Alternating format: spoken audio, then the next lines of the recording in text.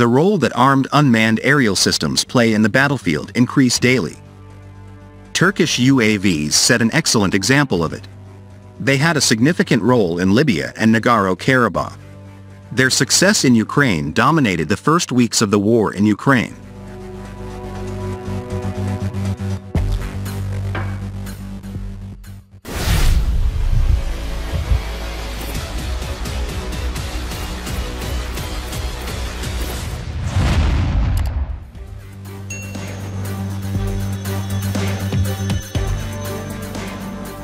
The United Arab Emirates defense company Abu Dhabi Autonomous Systems Investments or ADASI unveiled the mock-up of an unmanned combat aerial vehicle named Jeniah or Ferry. The company states that the UAV will have artificial intelligence for decision-making, but it does not specify whether the AI is for navigation or assault missions.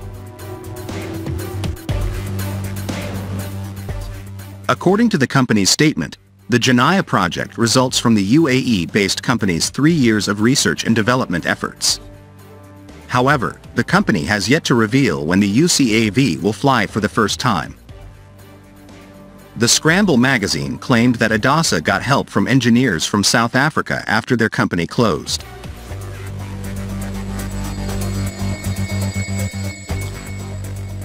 Jeniah is designed with stealth characteristics to carry out ground attack missions deep into enemy territory and to provide anti-access or area denial A2AD systems to control access. In its combat missions, Jeniah can operate individually or fly formations in groups.